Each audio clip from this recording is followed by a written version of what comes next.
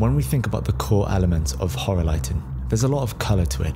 A bloody red for villainous moments, a sickly green for a monstrous scare, a cold blue for the dark forest filled with frights. However, while colour is often used to convey certain aspects of horror, that form of lighting is only used when the characters are caught within the web of the film's scariest moments. Throughout other parts of the film, the lighting is going to look relatively normal. Or is it? You see, mixed in with the horror, there will be regular moments of any scary film. This is where the audience will bond with the protagonist and learn of the evil threat.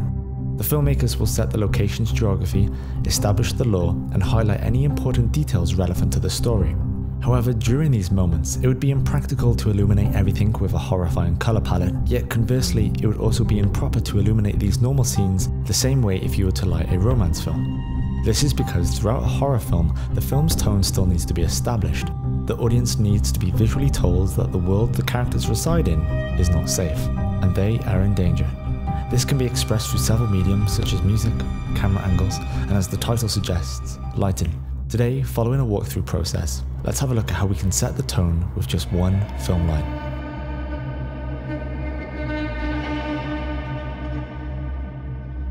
Using this premise, we're going to turn a normalized nighttime scene into something that sets the tone for tension.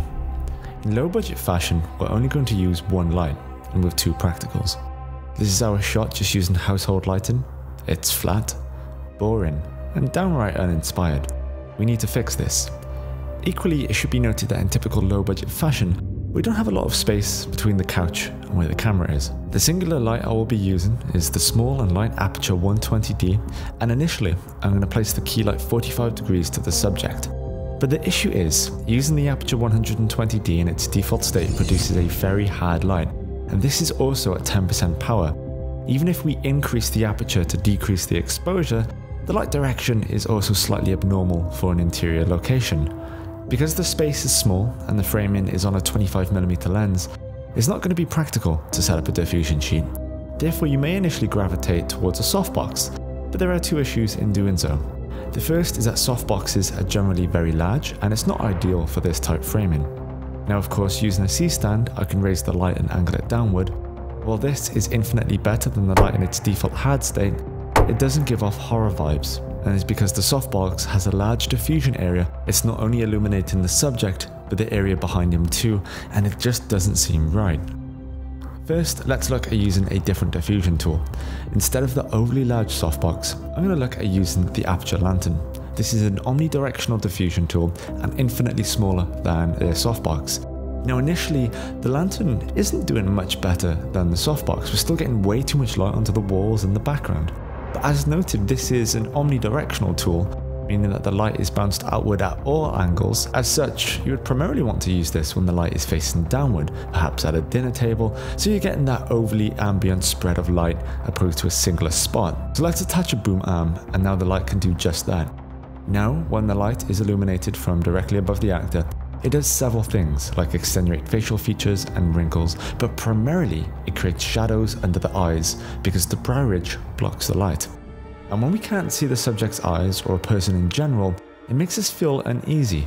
As noted by the famous saying, eyes are a window into the soul. When that window is closed off, it creates a level of uncertainty, even if the eyes we are looking into are that of our hero. Placing the 120D and the lantern directly above the actor, it's now given us this moody form of lighting, which is much better than where we were with the 120D or the softbox. However, we now still have an inherent problem. Due to the ambient fall-off of this particular tool, too much of the apartment is being illuminated, and darkness is a core staple of horror. Thankfully, this lantern in particular comes with a 4-section fully adjustable light control skirt that allows you to shield the light in a multitude of directions. Now in doing so, we have a more focused overhead light, just as if the character is sat under their dimly lit household light in their way too empty apartment. This is looking great, but we need the tone to be slightly more menacing to fully promote the horror element. To do this, we're going to reduce the amount of lighting that's hitting the side of the actor's face that we are filming from. Now when the key light is hitting the side of the actor's face that is away from the camera, this is referred to as a far side key. Again, in doing this, for this particular scene, it adds to the ominous tone. Now because we are in a tight, typical low budget space, Due to the proximity of the light, in bringing one of the control skirts up to shield that area, we can see that there's still too much spill onto the actor. Therefore, I'm going to use the flag to gently block this light. Now, because the light itself is diffused and the flag is close to the light, the shadows will be soft and feathered and look quite natural. Remember, the further away your flag is from the light, the harder the shadow will be. Overall, we can see that the face is still illuminated, but the side closest to us has less value than his other cheek. While this looks great, we need some background separation. It's too dark even for a horror. So first, we're just going to turn on the computer screen, as the character did that within the scene, and then in the very background, we're going to turn on this practical. Because we're lighting our talent with a cold light, I've inserted a 2700K bulb into this practical, so it's a lot warmer. And while this will add dimension to the scene, the difference in color temperature will also add compositional separation between the foreground and the background, and allowing us to focus primarily on the cold foreground. Now what we have by using just one film light and a small selection of tools is a very moody and sinister looking image, and if I were this character, I wouldn't feel too safe about going into the kitchen.